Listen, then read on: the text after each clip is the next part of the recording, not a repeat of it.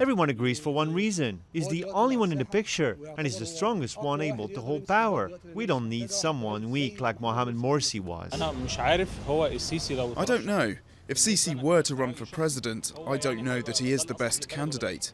But if he runs, a large percentage or majority of the Egyptian people will vote for him.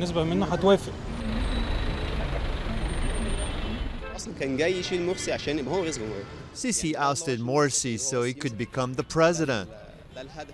That was the main reason for bringing down Morsi. They did all that for him to be president. So I'm expecting he's going to be.